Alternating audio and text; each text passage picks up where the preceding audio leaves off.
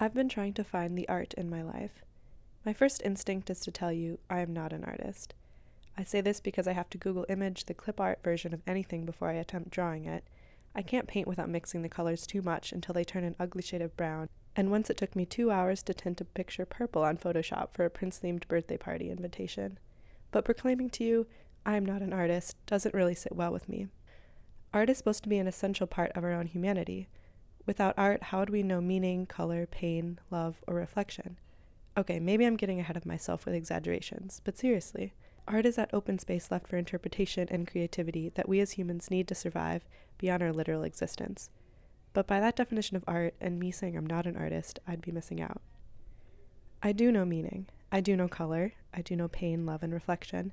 Maybe it's time I redefine what I think art is. Art is the way I give and receive love. When I remember how my best friend embroidered a butterfly and sent it to me in the mail all the way from Chile, I'm filled with deep compassion at the time she spent making this purposeful gesture possible. When I walk my family's new dog and pay close attention to his needs, his water breaks, food, and socializing, I feel the same feelings of commitment and imagination that art requires. I come up with new creative ways to show others that I care, and new ways to process the gratitude I feel when others care for me. When I play music, I'm absorbed in the artistic process. I'm completely focused and zeroed in while drumming with my ensemble. Each note is more than a random hit, they're points of meaning, and when we play together and our sounds blend into one, I feel transcendent. My ordinary priorities melt away, and I'm left transfixed in the moment in the same way I feel in art galleries. I make art through cooking. The other day, I made a pot of black beans. I had to inspect and wash the beans I bought with care, brainstorming what kinds of flavoring would complement their taste. Would I make them simple with onions, garlic, and salt, or add peppers this time around? I could experiment with mild or spicy salsa, or add just a little more oregano this time around. There isn't one way to cook beans, just like there isn't one way to make art.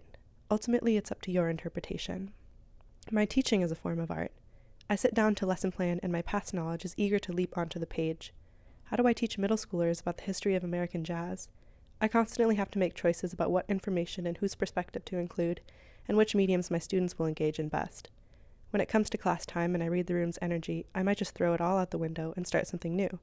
Just like art, teaching is creation, revision, relationship, and thinking outside the box. I am an artist. You are an artist too, because you're human. If you've ever been immersed in something you love, or thought of a new way to solve a problem, or reflected on your deep feelings or interpretations, you've created art. I'm challenging myself to believe in the art that already exists in my life with the hope that it will support me in making more. I invite you to join me.